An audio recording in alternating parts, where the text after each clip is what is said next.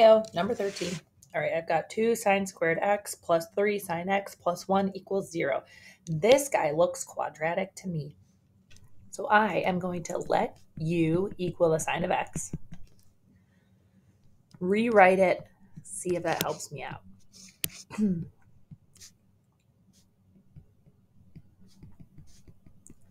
Okay, he is certainly quadratic. I will now factor.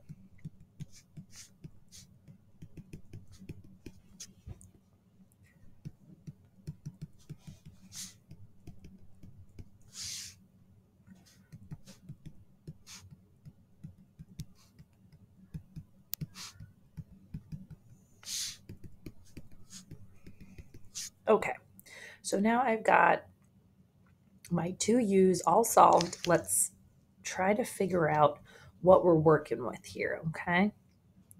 So I have the sine of x is equal to -1, and then I have the sine of x is equal to -1/2. So let's do this guy first, since he's just on the unit circle, easy peasy. I'm going to sketch my unit circle.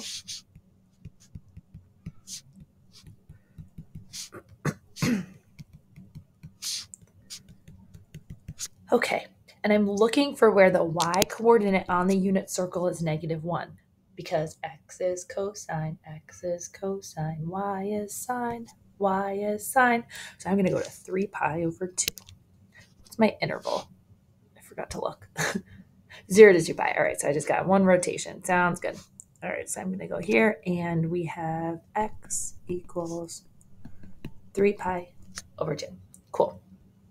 So that was for this one. He's done. Now let's do this one. Okay, so he is going to be the sine of x is equal to -1/2. We'll deal with the negative in a minute, but first let's try to find out on our common trig ratios chart where sine has a ratio of 1/2, and that is going to be at pi over 6 reference angle, okay?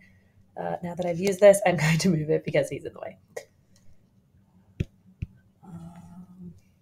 Okay, cool.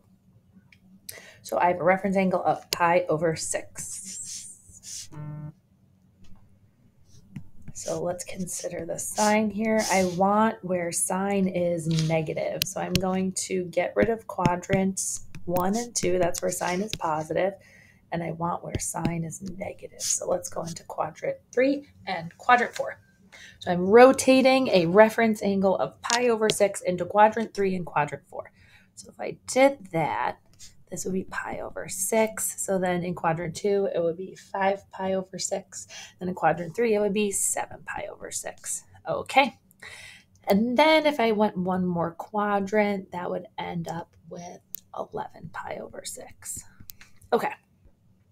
So my 2 solutions here are going to be x equals 7 pi over 6 and x equals 11 pi over 6. Okay. That's it.